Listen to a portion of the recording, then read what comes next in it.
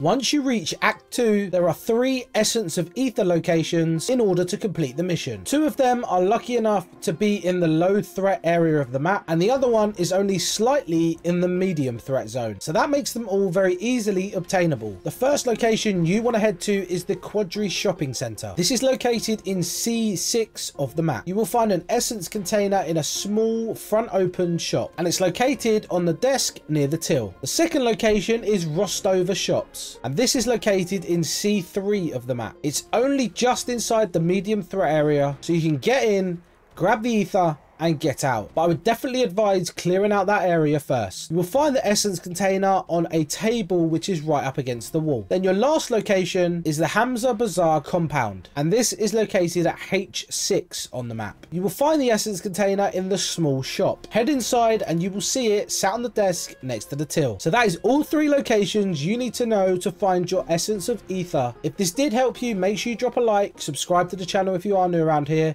and I'll see you guys in a twinkle.